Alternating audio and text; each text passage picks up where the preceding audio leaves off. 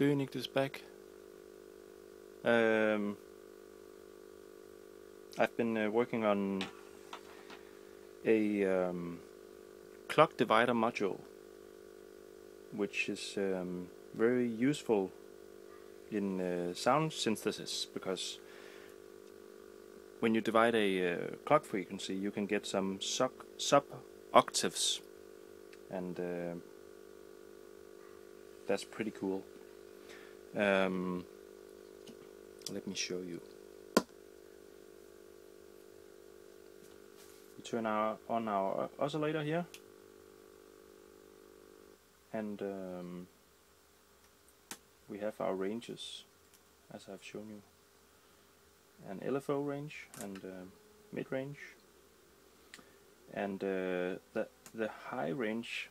Last time I told you that I thought it was too high, but now I know why I thought of it, because then we can divide this very high frequency and still be able to listen to it.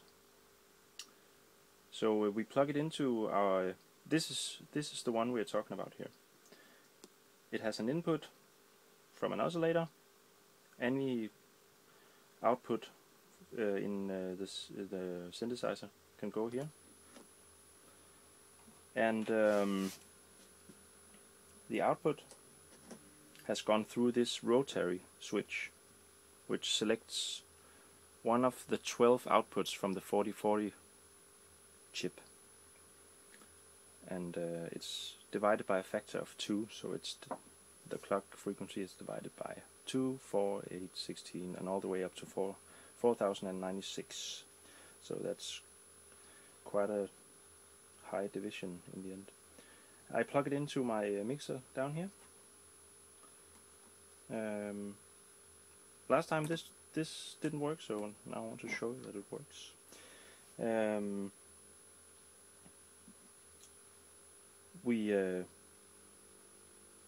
We choose a division here,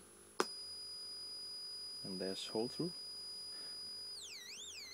The range is set as high here, so it's in the highest spectrum of the audible frequency. We divide it.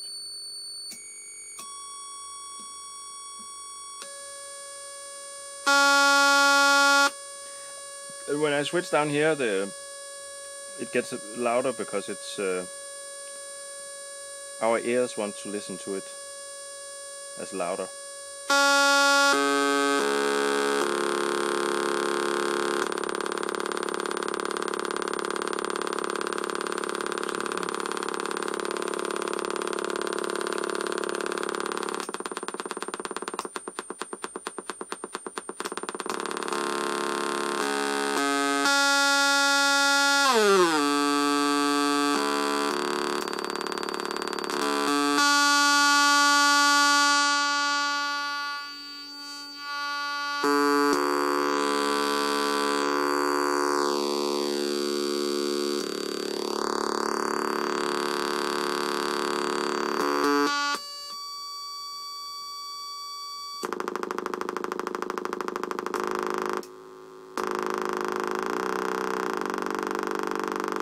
This is sort of a mid-range.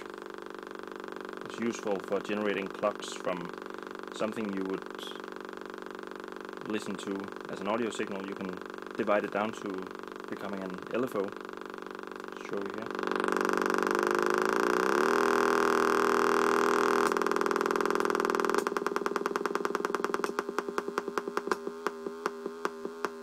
You can hear some of the original signal is bleeding through, which I find quite funny.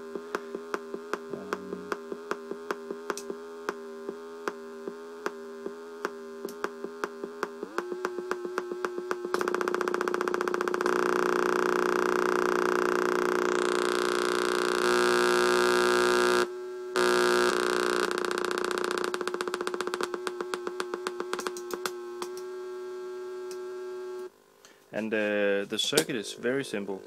I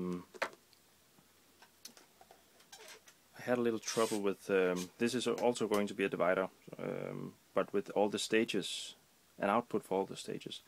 I wanted to make it as one entire board, but I had a little bit of trouble, so I thought I'd just make a single divider here. Do you think I can use?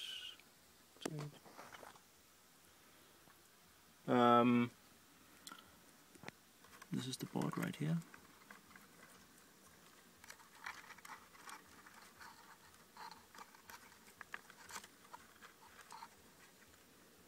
So it's quite simple in structure.